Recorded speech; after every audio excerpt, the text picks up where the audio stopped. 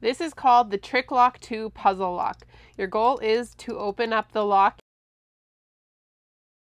So when you put the keys inside here, you realize that they don't actually turn. So there's going to be some weird, tricky way to unlock this lock. Usually, sometimes there's different buttons you can push. There's different things that move around on the puzzle. So far, none of these buttons are pushing or anything like that. I'll show you the solve here. If you look right on the front of the lock here, you can see there's a little button right here, but you can't actually push it with your fingers. So you got to take this key here and use it to push the button inside there. And so once you push that button, that opens up the actual keyhole that you will use to unlock the puzzle. And there you go, you got your little trick lock open. Such a cool little trick. Did you enjoy this Trick Lock 2 puzzle? Go check out some of the other locks like it at puzzlemaster.ca.